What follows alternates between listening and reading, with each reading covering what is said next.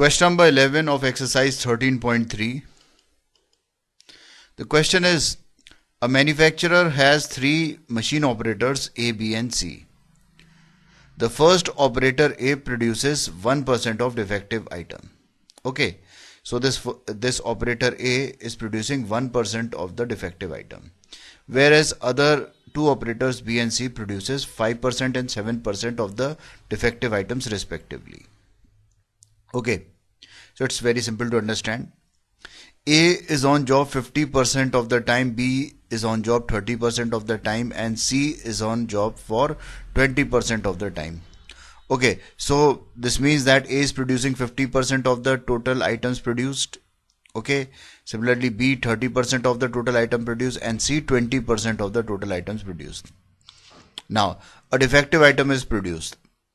Okay, so it is given that the item is defective. What is the probability that it was produced by A? Okay, so in this question we are required to calculate the probability that the item is produced by A given that item is defective. Okay, so to solve further, we assume that E1 is the event that A produces the item, E2 be the event that B produces the item, E3 be the event that C produces the item, and D is the event that the item is defective. Okay, now we are required to calculate the probability of E1 given D, E1 that item is produced by A given that item is defective.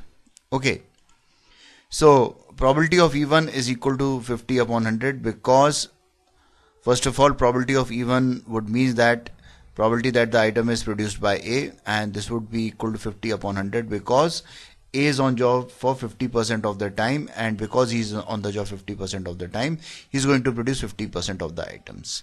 Similarly, probability of E2, that probability that the item is produced by B is equal to 30 upon 100. Probability of E3 would be equal to 20 upon 100. Probability that the item is produced by C.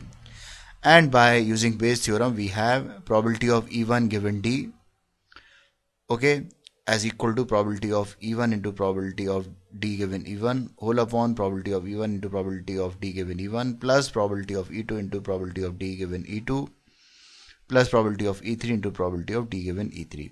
So we are required to calculate the probability of D given E1, probability of D given E2, probability of D given E3. Okay, so probability of D given E1 would mean that the probability that the defective item is produced by A, and this is equal to 1 upon 100 because A produces 1% of the defective item. Similarly, probability of D given E2 would be equal to probability that the defective item is produced by B, and this would be equal to 5 upon 100, and probability of D given E3 would be equal to the probability that the defective item is produced by C, and this will be equal to 7 upon 100 because C produces 7% of the defective item and B produces 5% of the defective item.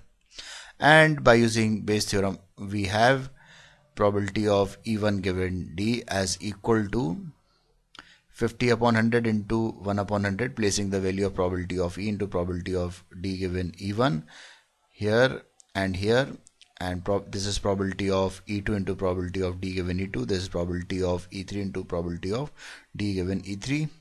All these 100 and 100 which are there in the denominators in both numerator and denominator are going to cancel out, and this will be equal to 50 upon 50 plus 150 plus 140, or 5 upon 34. Actually this would be equal to 50 upon 340, so we obtain 5 upon 34 on simplification, and this is my required answer. Friends, thanks for watching my video. To watch more of these super videos and for the latest updates, subscribe and like the videos on these channels on YouTube, HSK Shiksha and Math Help by HSK. Thank you.